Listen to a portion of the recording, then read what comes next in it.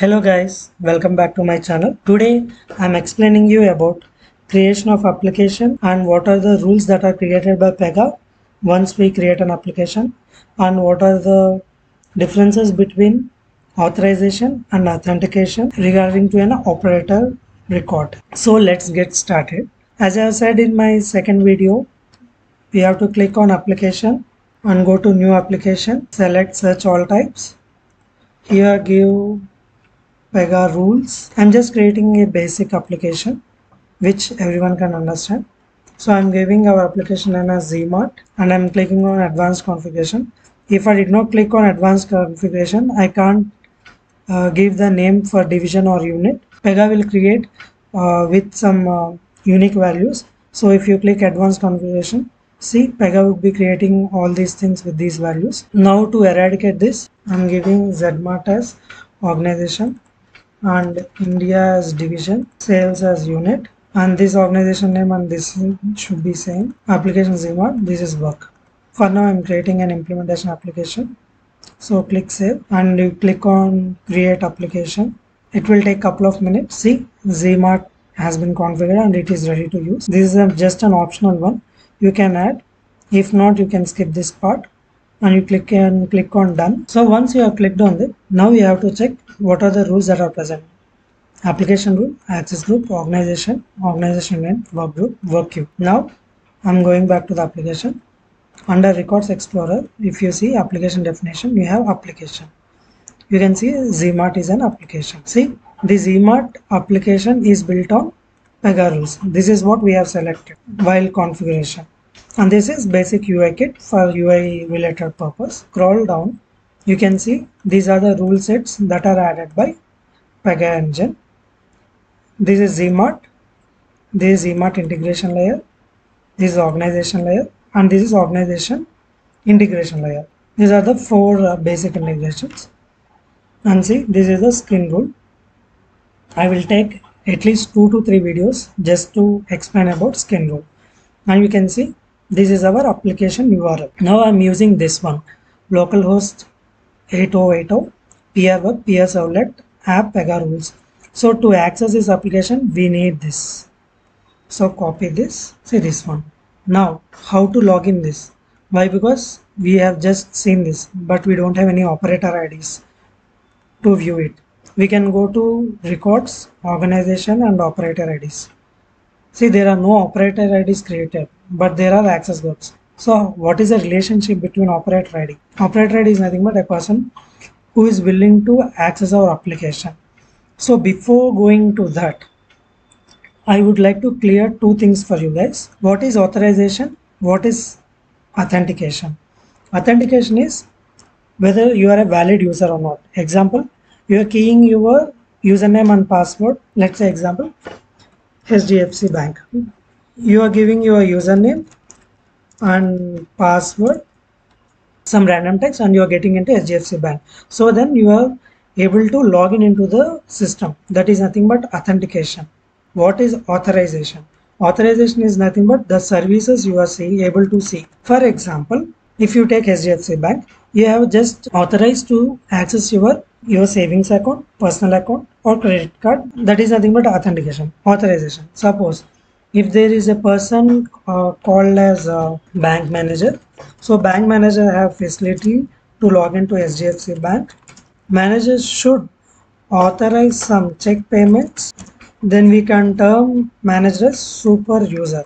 Okay, and manager should not be able to see the respective customer savings account balance or the transactions that are done by customer. So we are controlling the manager role and a customer role based on few elements. That is nothing but authorization. So if you take operator record, it was linked with authentication and authorization. So in Pega, we are having concepts called access group, privileges, access role to objects.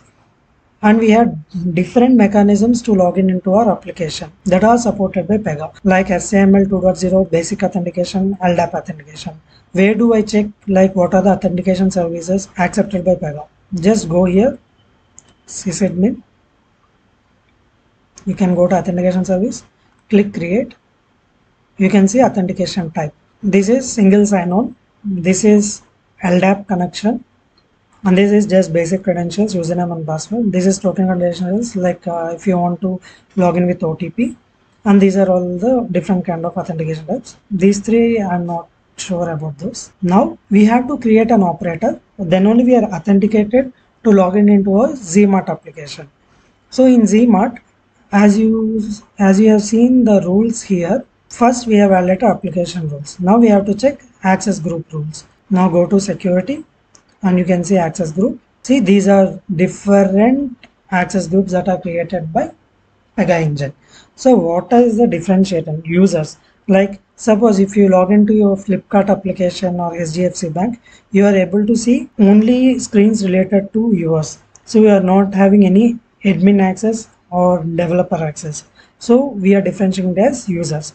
So we can have any number of users in Pega, but these are the four basic access groups that are differentiated. So now I'm going with administrators. Why need? Because as a developer I need to log into the system and I need to do some configuration. Now I'm going to Zmart. So this is nothing but an access group. An operator is authorized by access group. There might be different studios.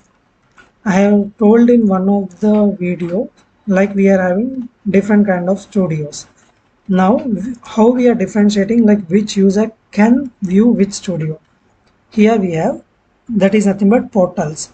Portal rules are nothing but, suppose if you are seeing this is a dev studio portal. You can add any number of portals, but first time when you log in, if you want to see some portal specifically, you have to select that. Now I have selected developer. Now what are these roles? I will be explaining about these access roles in more detailed way in another video. You can go operators and see there are no operators available under this access group. I have just changed this default portal as developer. Click save. Now I'm going to operator, doing create Zmart admin. I can use same description over here. Create and open, and you give your first name.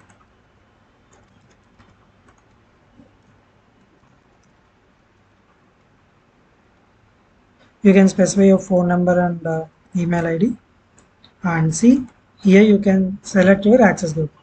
Click down arrow and you scroll down. You can see this, right?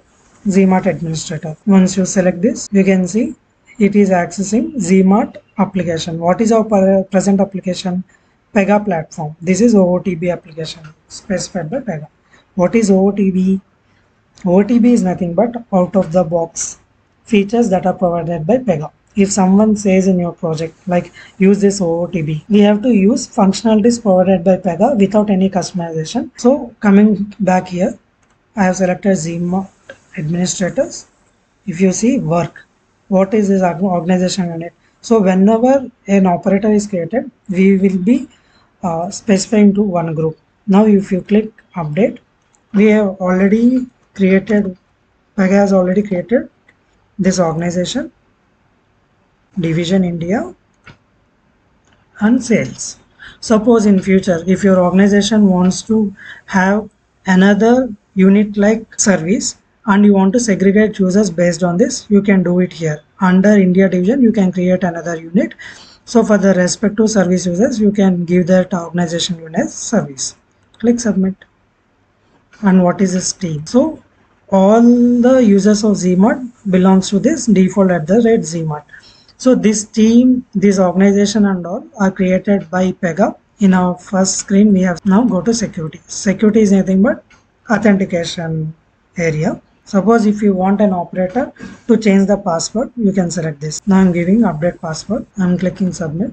In Pega, for every rule, it is good practice to give description and usage.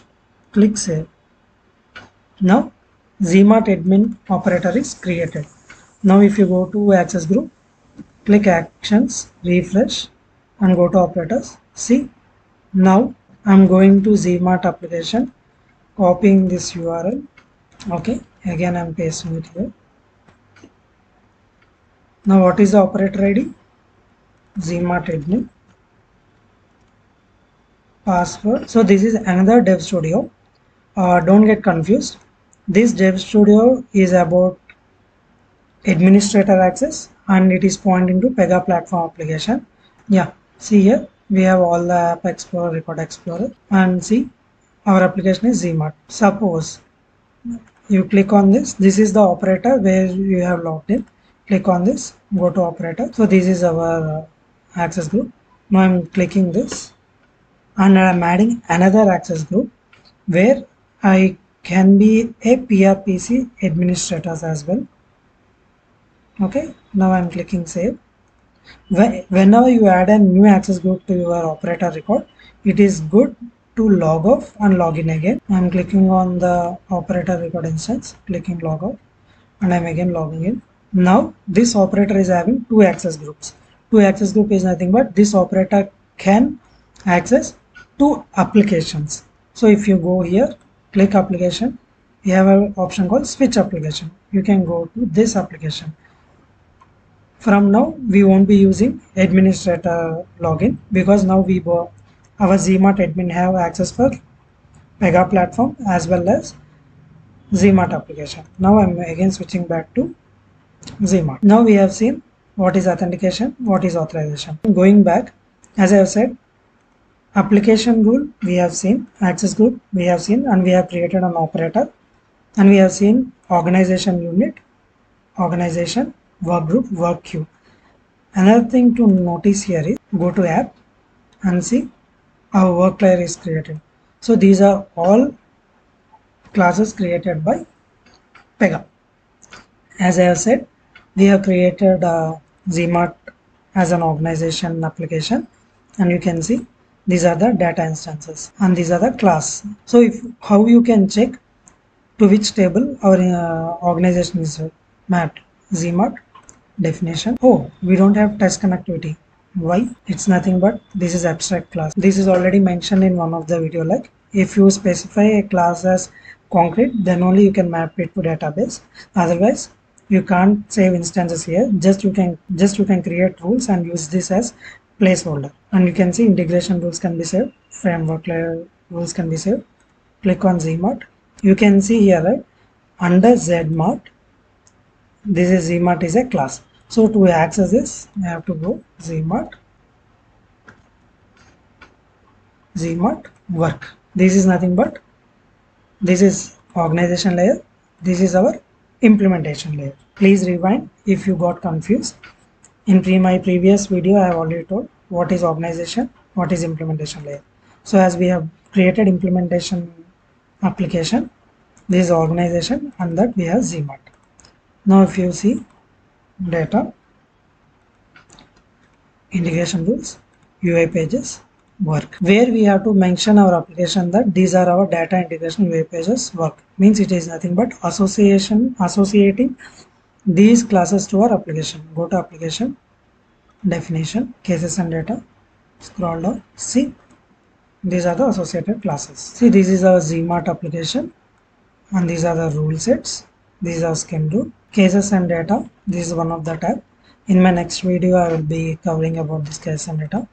These are application wizard. This is documentation. This is also one of the tab. It takes a lot of time to understand what is this integration. Suppose if you are going to use database provided by Pega, then under content storage you have to select this store in Pega database. Security, if you want to restrict someone not to update the application rule, you can give password here so that only people who knows that password can update this application, otherwise it will show error. Suppose I'm clicking this, I'm giving some password, I'm updating it, saving it. Now I'm going to some other tab. Example, here I'm deleting this, I'm clicking on save. See, it's asking to supply the password. As I have said in Pega short, to view PZINSK of application, you can go this here, click on view XML. See, this is our PZINSK.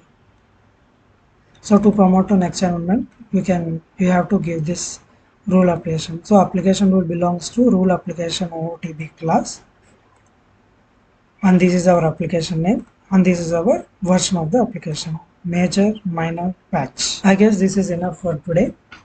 Hope you have understood how we have created an application and how we have related operator with authentication and authorization.